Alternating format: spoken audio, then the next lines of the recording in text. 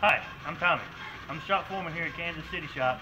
Today I'd like to talk to you about bunk heater operation and what you as a driver can do to ensure that it's functionality at all times. Alright, the first type of unit we're going to discuss is the S-bar unit. Here's the control panel is located on your bunk wall. Alright, it's a simple on-off function. You'll see you get the display lit up on the first one, you'll hit it again. Heater enabled is what you'll read. You can set your temperature 82, all the way up to 93. Alright, first thing you'll hear is the fan kick on. And it's located underneath your bunk. And by the way, do not stack anything in front of your heater, especially if you're trying to use it, because it will melt it and could possibly catch things on fire. So do not set anything in front of the vent. You will also notice when you turn your bunk heater on that the front HVAC fan will kick on low. The reason this is so it helps circulate heat throughout the entire vehicle. Alright, now you'll hear the motor beginning to spool up. You hear it ticking underneath the truck. That's just your fuel pump. There's nothing to be concerned with.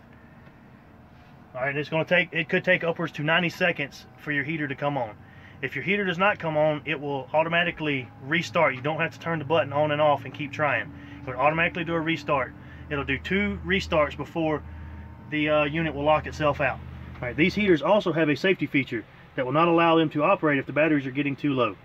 If you experience a load shed in your tractor, the heaters may not operate due to low voltage.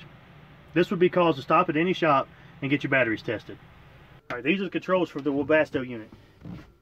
It's a little more complicated, but not really. You have the center menu button, you would turn it on until you see the heat blinking over here. All you gotta do is hit on and set, and your heater unit will start to work.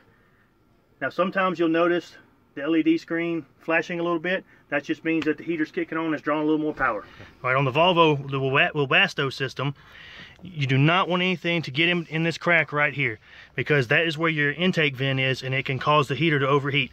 If it gets 3 overheat warnings, it will completely lock the unit out, and you'll have to take it to a shop to get it repaired. All right, one quick tip that will help you keep out of shops more often for a bunk heater is to run your bunk heater at least a minimum of once a month. Even if it's hot outside, you can run your AC until it gets nice and cold inside, and then turn your heaters on and let it run for at least 30 minutes. This will help to keep the parts to where they need to be, so you're in the shop a lot less. Even on the newer tractors, you'll notice that they're still going to smoke a little bit. That's just the fuel igniting. If you notice smoke more than 15 minutes after the heater is ignited, you need to take it into a shop because there could be an issue there.